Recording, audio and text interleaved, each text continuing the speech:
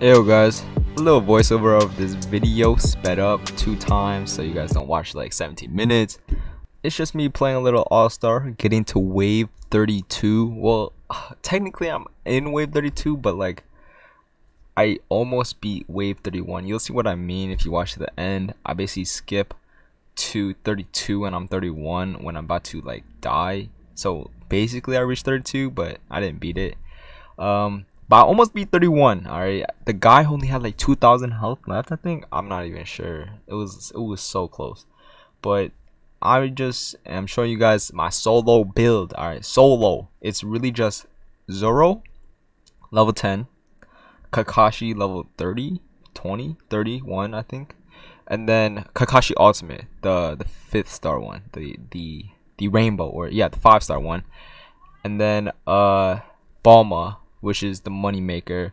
The thing about this video that I don't like is that I don't show how I start the game out, because like starting the game out is always the hardest part. It's always hard to balance out like the defense and also farming up Bulma for money, but eventually you get in the hang of it, and it just starts going up from there. Bulma just starts making money for you, and you just upgrade everything. Bow, bow, bow. Anyways, so yeah, you guys can watch this. A pretty simple build, but now that I've gotten pain, I got pain. Yes, I got pain.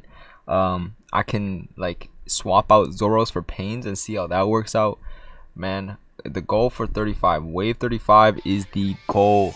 But yeah, so you guys go watch this, and any recommendations of what I should do in this game, put in the comments. And yeah, I'll see you guys in another video. Peace.